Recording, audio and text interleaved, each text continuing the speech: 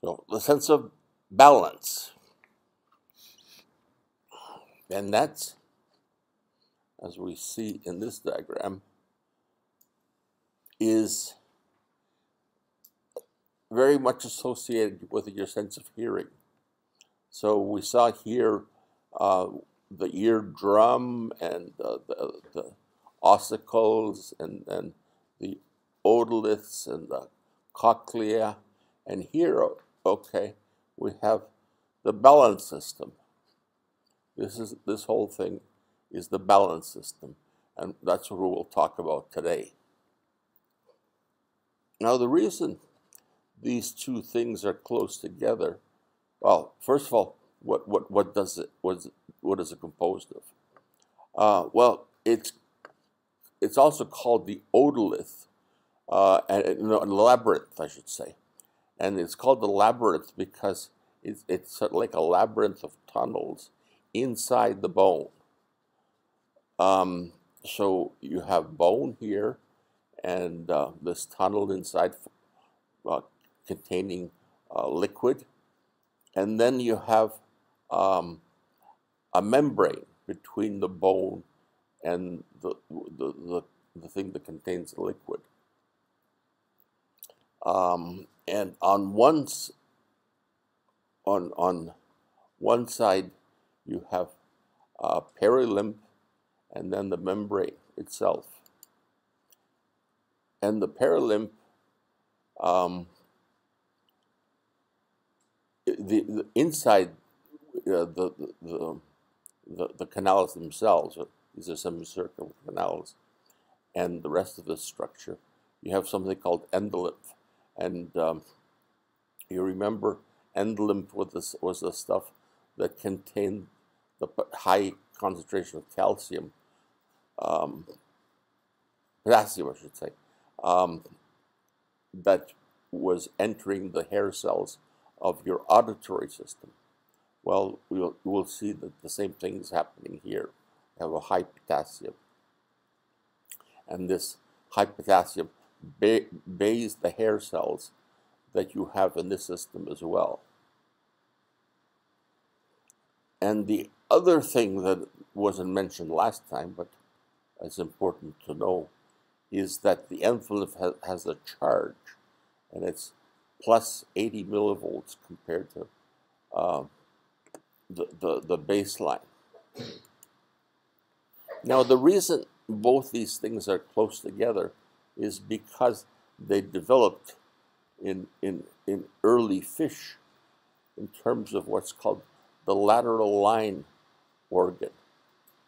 And this lateral line organ is a series of tubes along the length of the fish, and through these tubes water would flow.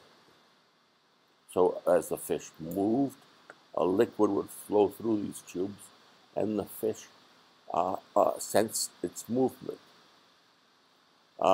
It could also, if there were sound waves in the water, that those waves would go through these tubes, the pressure waves, and also activate the sensors inside the lateral organ.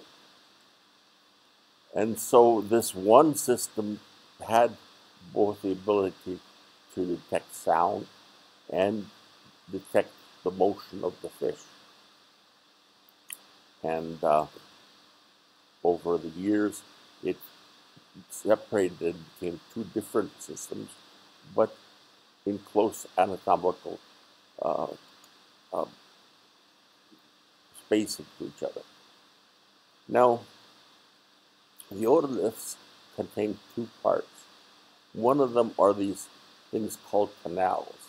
They're called canals because they're like a donut that sort of has a break here in the middle, and another donut, and a third donut, three different donuts. And those donuts sense your turning. So rotations. So that's different from what the other part senses, These are the otoliths. And the otolith senses your movement in the straight line. In this case, the subject is moving forward. It could be moving up and down or left to right. All these movements are translations. And the same thing with the canals. You can be rotating in any of three dimensions. I can be rotating about the vertical axis, but I can also be tumbling, or I can be rolling. So again, these structures have to measure all three possible axes about which we move. The other thing that the otoliths sense is gravity, which way is down. That's important to know when you're trying to do something like standing on your hands, to be able to balance yourself.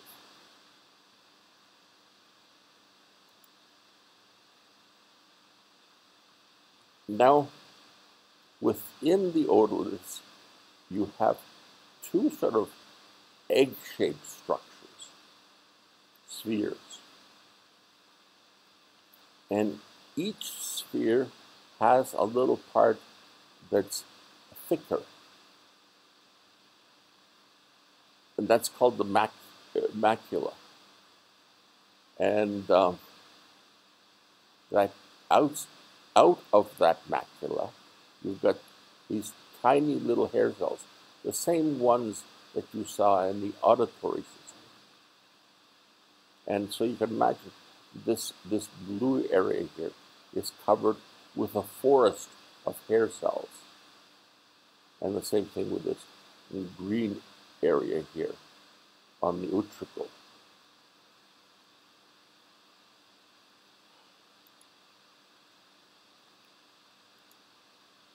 Now, the hair cell is in the case of the otoliths, embedded in something like jello.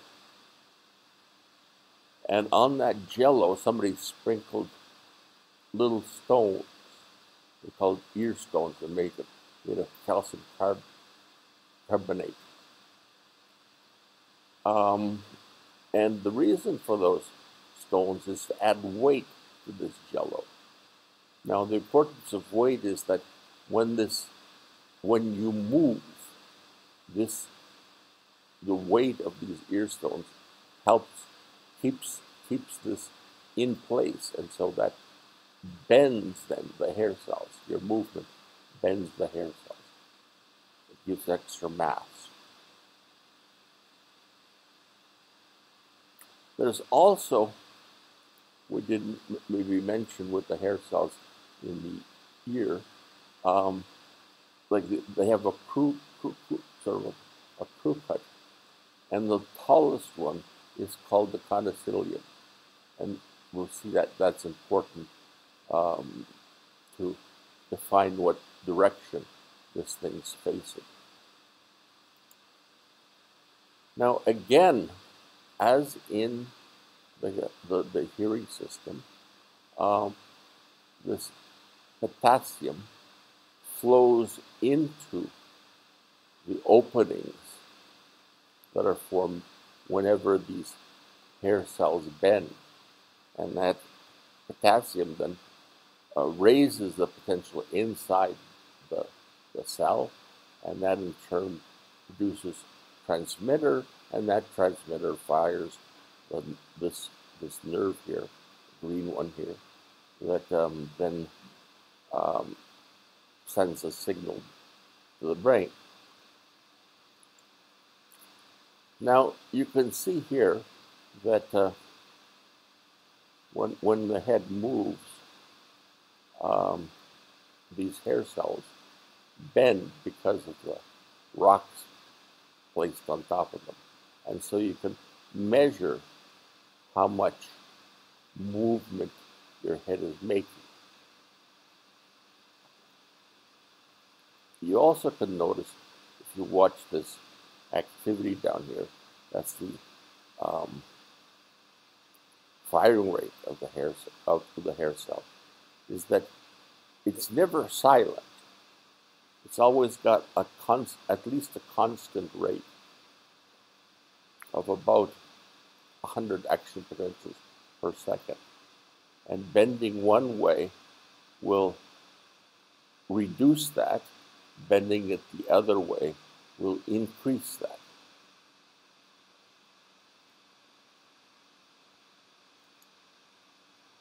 Now you can see here that not only is translations of the bends the hair cells, but bending your head does as well. As you bend your head, the weight of these rocks bends the hair cells, and again, that senses which way down is. Now, I mentioned that you had a whole forest of these hair cells on this areas here, the green and the blue areas. And but the forest is not random. The hairs in this forest have different directions to them. So this arrow here, the end of the arrow, signifies where this penicillium is. This hair is oriented in this direction here and in another direction there. And the green part here in the utricle is over here in the horizontal plane, the plane of your table. So you can imagine all the hairs sticking out of your table. And then the hairs, if you were to move your table, could be bent in the forward or backward direction, or from side to side. Okay. Now, in contrast, the blue area in the saccule is attached to what would be the side of your table. Okay, so all the hair cells are sticking out of the side of your table. And so they would be sensitive to movements up and down and forward or backwards. If you move the table from side to side, that wouldn't displace the hairs, okay? They would, because that wouldn't displace the jello. The jello is just sensitive to motion in the plane that they're mounted.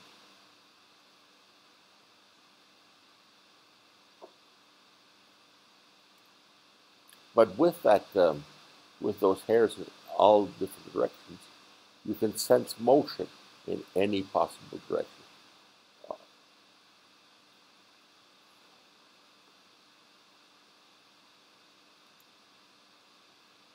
Now the same is true for the canals. We've got 3 canals on each side, and they're approximately orthogonal to each other. Orthogonal means that if you were to, this would be horizontal, these two would be vertical, and you could place a cube inside here between all these canals. This one here would be against one side of the cube, this one here would be the other side of the cube, and the one on the bottom against the bottom side of the cube. So they're all in at 90-degree angles to each other.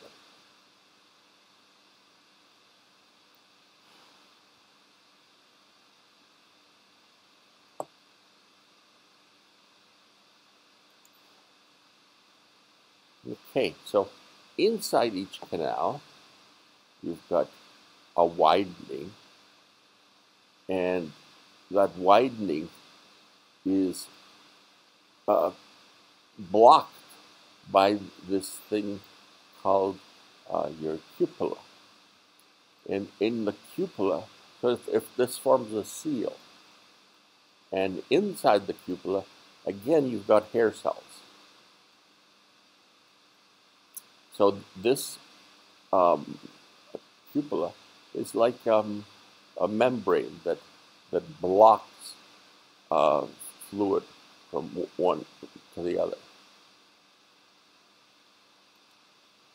So as a consequence, when you rotate your head, fluid pushes against the cupola and then bends it accordingly.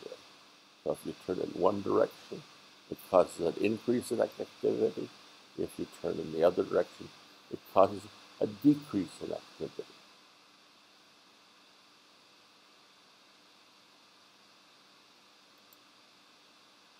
Now, you've got all these different canals, and they sense motion.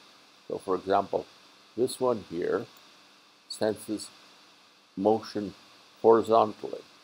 Anytime this is your right canal, I have to think of the mirror image of looking at the face, okay? And so when this head turns right, this canal increases its firing rate. When I turn left, the opposite canal increases its firing rate. So they do the opposite thing. This one increases, at the same time, this one decreases. Now this one increases, at the same time, this one decreases. The other canals do the same thing. This canal gets active when you bend in this odd direction. It's not just forward, but it's forward in the direction of the right ear, okay? So you bend your head forward and towards the not eye, I should say, rather than ear, the right eye, okay? And then the opposite canal here, so this one here, when this one increases, the opposite canal here decreases. So this anterior canal increases, the posterior canal decreases. Then if I do the opposite, I bend my head in the opposite direction again, that canal increases, and this canal decreases. Notice also, no other canal is firing, okay? Or changing its firing rate. It's firing at a constant firing rate because motion is just in this plane, okay? And the fluid isn't moving in any of the other canals. So it's only moving in the plane that you're turning.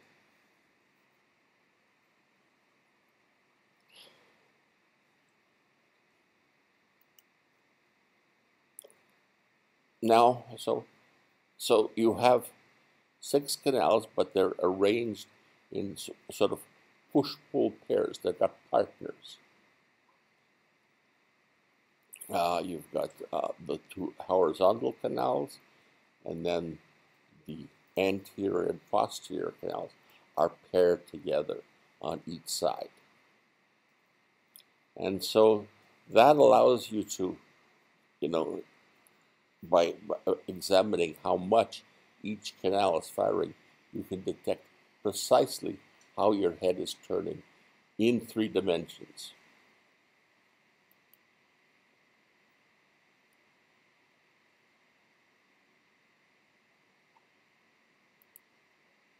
Okay.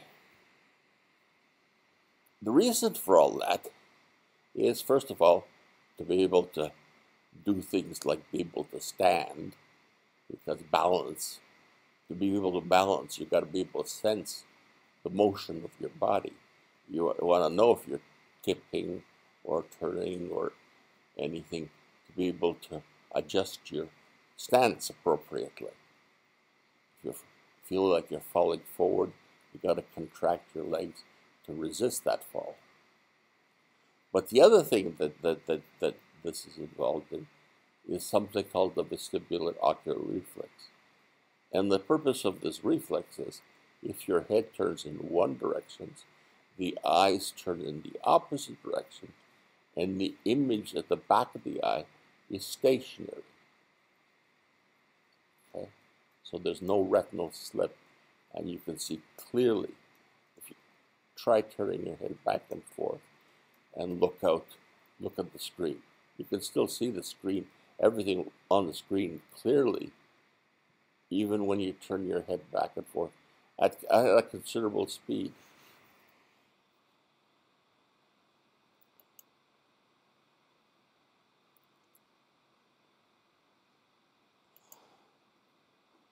Now, the pathway for that is quite short. You have a signal coming from the canal that's being turned. It goes from this nerve to the vestibular nucleus, from there to motor neurons, which in turn contract this muscle on this side and this muscle on that side. So you can see here, when my head turns one way, the eyes turn in the opposite direction, the opposite muscle, the muscles that turn the eye. I'm turning to the right, the muscles that turn my eye to the left are being contracted.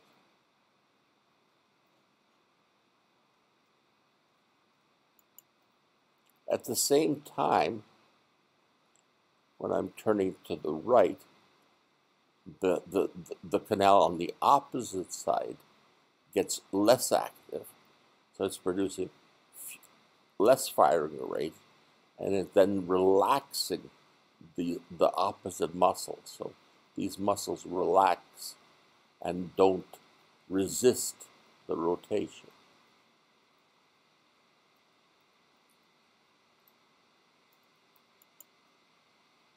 Now, if everything works, your head goes one way, your eye turns the other way, and this is what you see, a stable image, everything clear. Now, if it isn't working, you see a slip here, and that generates an optokinetic reflex, which assists the viewer. So, okay, we need some exercise. I'd like all of you to stand and up. Okay. Then try standing up without falling after raising one foot, starting now.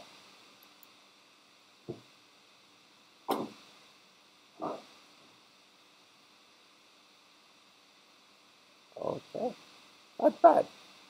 Oh, you're still up. Okay. You can put your foot down. Okay.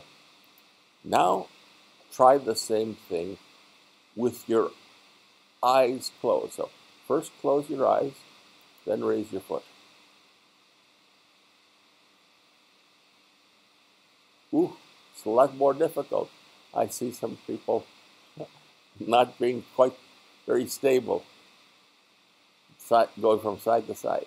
Okay, you can stop before we have an accident. So you can see that vision assists you. That vision is your optokinetic reflex, the reflex I just mentioned. When you had your eyes opened, you were quite stable, but you were being helped by vision. But you could still keep reasonably stable even with your eyes closed. So the vestibular system does quite a lot in maintaining your stability. Now you can sit down now. Thank you.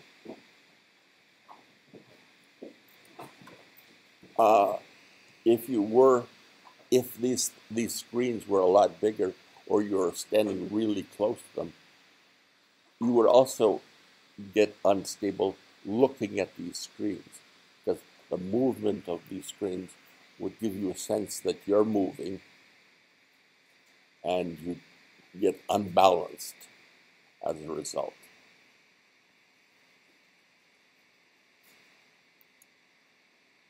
Okay, some hitting on the table problems. What modalities contribute to maintaining your balance while standing upright? So you were trying to stand upright. Okay, so the vestibular system, yes, no. Good. What about touch? No. Yes. You got from touch, you can sense the pressure on, for example, the foot, your foot pads. Okay, and you can sense that you're you're leaning in a certain direction. Proprioception. Yes, of course. You feel your muscles get stretched, and you resist that stretch. Vision. Yes, we saw with closing the eyes that vision is a big contributor. And the auditory system, well, maybe, eh? So, sometimes you can use, if you know that a sound is coming from a particular location, you can use that as a cue to your own movements. Okay, why do you get dizzy? So you go to a roller coaster ride or something like that at Wonderland, and you get dizzy. Okay, why does that happen? Well, the reason that happens is that we'll see here.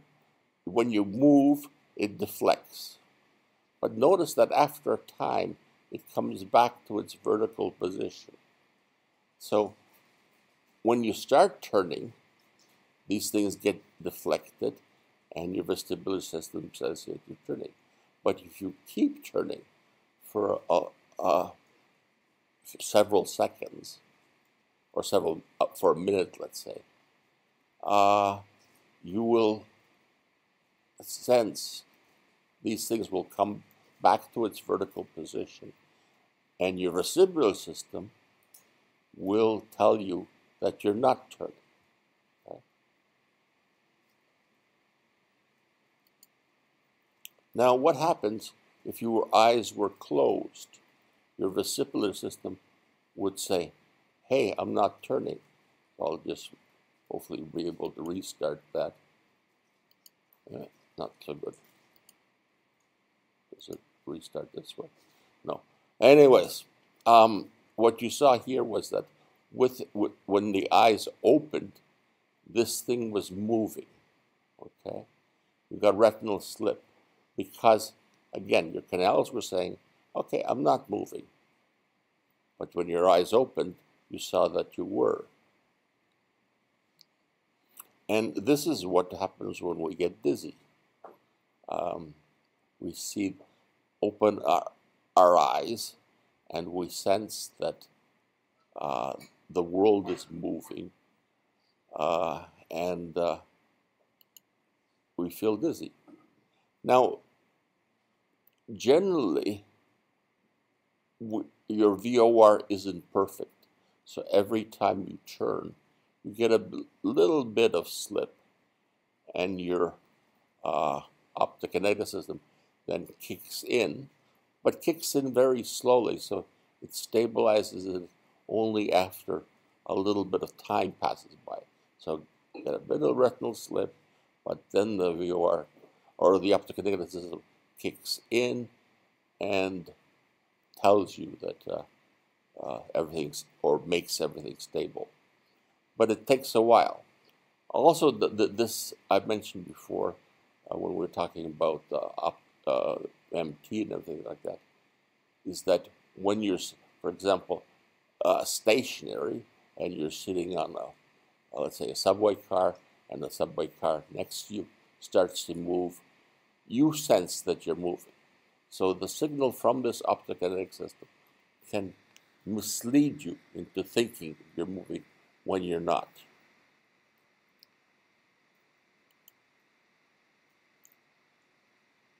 Now, this signal that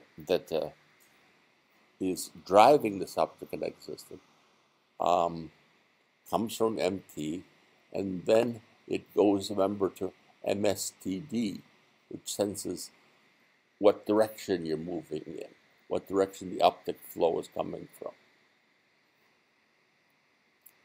The other part of MST talked about where objects are moving, a little like watching a basketball game or a tennis game.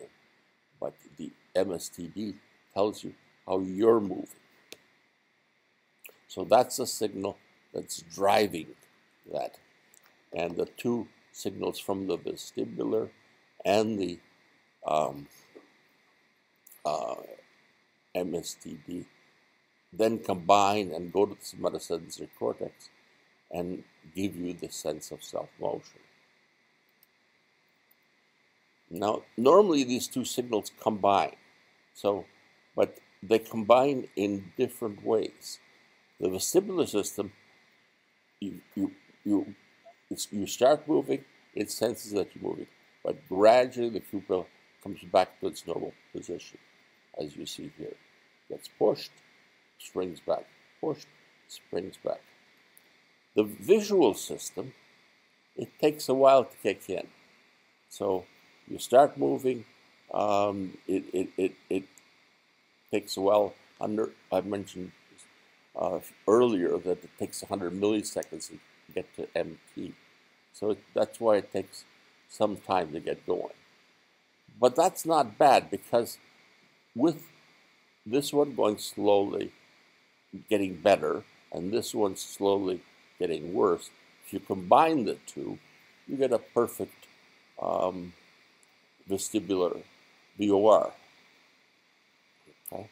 And that's how it normally works. Now, what's happening here? This ballet dancer is somehow avoiding becoming dizzy. And how is she doing it? Like, she's turning continuously.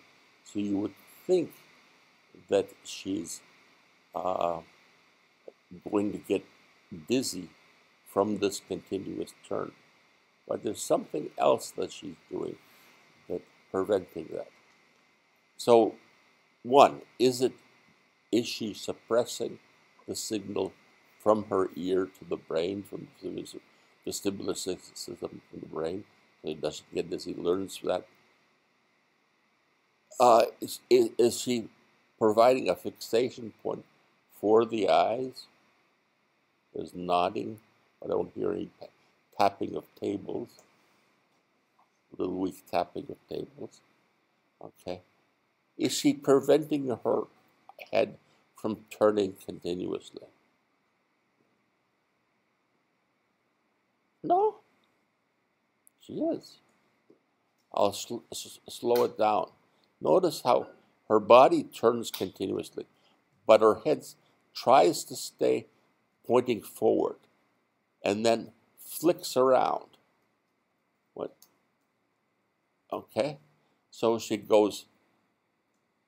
stationary, then her head turns quickly and flicks back. Okay? So that makes her not stay turning continuously in one direction. Okay? And so, as a consequence, her vestibular system doesn't adapt.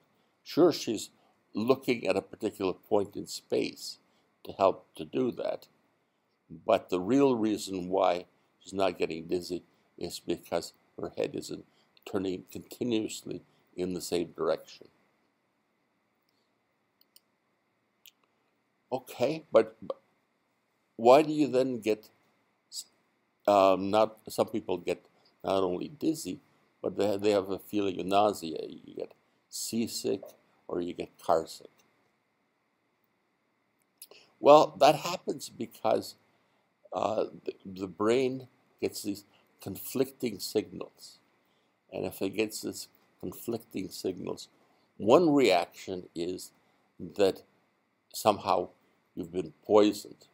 And the way to get rid of this poison is to vomit. Now, why is it that your signals are in conflict? Well, here's a man, he's standing inside, suppose he's standing inside his cabin, okay? His head is moving up and down, but the walls of the room are moving with him.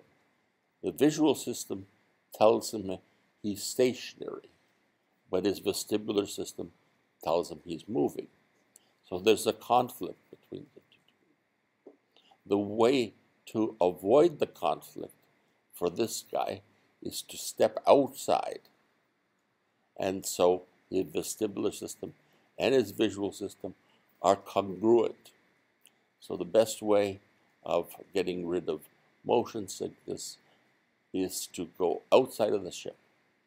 The same thing when you're inside a car. If you sit in the back seat of a car and you read, that's the worst thing for getting car sick. Okay?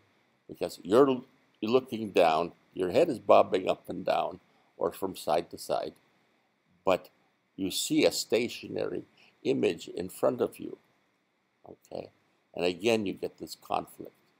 The best way not to get car sick is to sit in the front seat of a car and look out at the visual scene. And again, the two signals are then congruent. Okay, now, as you age, nothing stays perfect. So the perfect VOR would be, if whatever you turned, the eye turned the opposite direction, and life, there's nothing wrong. But there's always malfunctions that will change the game, and you need some readjustment. You could, for example, get a new prescription, if you wear glasses, and you change the prescription on your glasses by a large amount. You put on these new glasses, you'll feel dizzy initially. And that's because the magnification of your glasses, it's like a prism. Your head, the image slips more when you turn your head than it used to. And you have to readjust the VOR as a consequence. You can also get, some malfunction of your VOR. And then if you do that, this happens when you, for example, walk. Every time you walk, the image gets displaced on your eye. That's the retinal slip.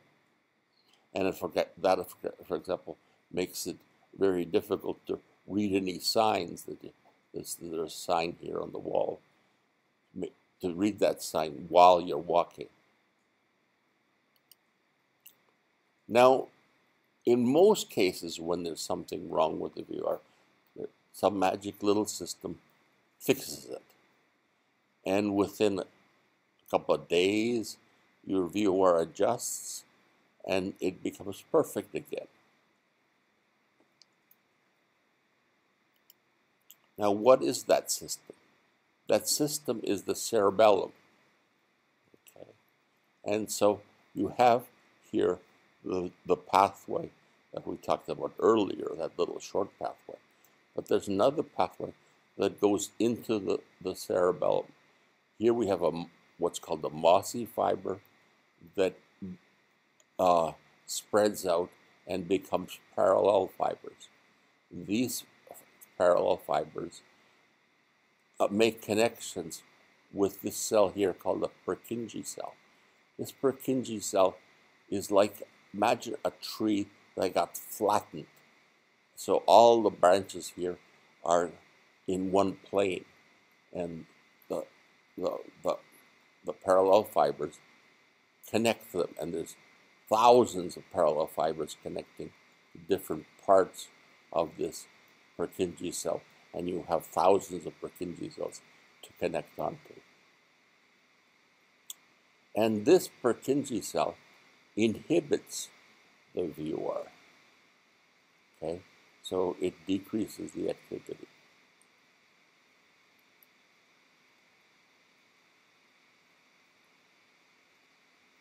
So the VOR is the difference between how much this thing signals versus how much this thing reduces it. And any damage to the VOR gets adjusted accordingly. So when the VOR isn't working properly, you get retinal slip. And this retinal slip activates climbing fibers.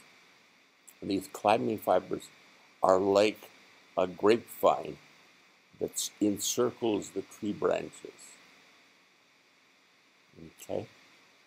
And if a parallel fiber makes contact with this Purkinje cell, and if this rotation here causes an activity that is producing the retinal slip, you'll get a signal from here and here at the same time.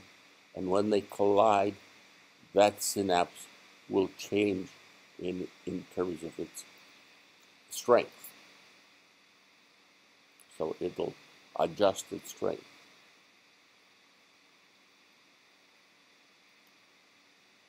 So you can see what the steps are in the VOR. First, let's suppose something goes wrong with the VOR.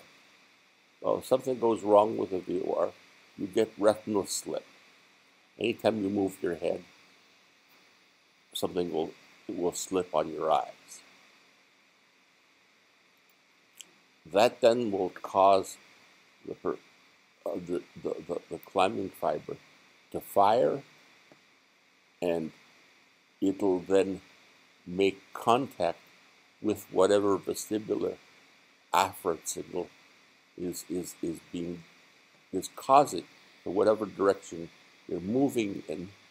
That will produce activity up here, and the two signals will collide, and an adjustment will be made. And when the adjustment's made, this retinal slip disappears, and the VOR becomes stable. So that gain is then maintained. No longer, you don't need any more adjustments. So this cerebellum, you can think of it as a repair shop. And it does a repair of this VOR, but which is a vestibular ocular reflex. But it also repairs any other reflex that you have. And also, amazingly, does things like correct mistakes in all your motor acts. So, for example, when you're throwing, your throw gets adjusted every time you make a mistake. Let's say you're aiming a dart and you hit the wrong point. Well, the next time the cerebellum makes an adjustment and get closer. The next time you get closer still. The same thing happens when you're skiing. If you lean right and you fall, the cerebellum makes an adjustment, so your skiing becomes better. And it does the same corrections to all your reflexes to make them as perfect as possible. Okay, that's it. We'll see each other next week.